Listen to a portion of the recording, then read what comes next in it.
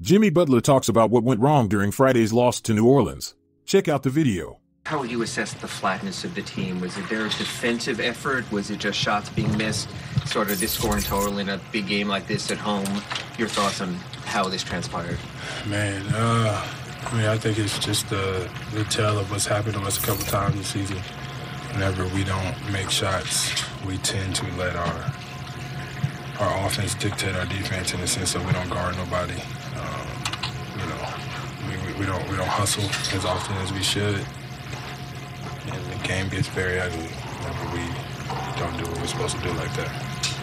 Jimmy, there have been a few games where you guys have gotten off to kind of hot offensive starts, and it seems like those are the games that there's struggle later in the game.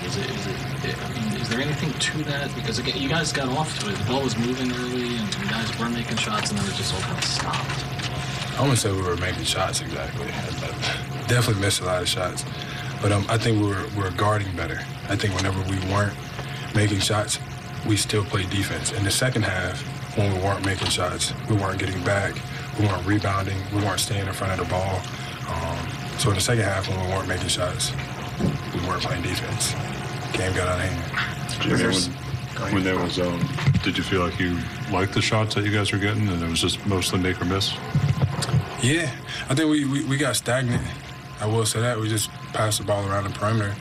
I just think we got to be better at attacking. You know what I'm saying? Like, anybody can dribble that bad baby into the paint and kick it to the weak side or find an open guy. I think we just got to do a better job of that. Be more aggressive in transition. All of those things we didn't do tonight. If we would have, I think it would have been all right. Jimmy, from the coach to some of the players, they said they were fueled by your comments, obviously, at the immediate wake, saying you were the better team. Their social media had some fun with it. How much do you think it might have added fuel to the fire, sort of knowing how the NBA is played? I don't know. That's a good question. I hope it added fuel to the fire. That's fine. They had a great game plan. They made shots. They came in here and stole one. I'm gonna stick by what I said. We're still the better team. Can't win them all. We should have won that one. We damn sure should have, but we'll be all right. Jimmy, what's sort of to say about the home record? I know it's like 17 and 16, I believe, on the floor. Is there a singular point to that, or is it just, Home or away, I mean, we got a job to do. I don't think anybody's scared to come here and play us. I don't think anybody's scared to play us on the road either. Hopefully the coming games, we figure it out. We put our heads down and get to work, because we definitely got to start winning if we want to be where we want to be.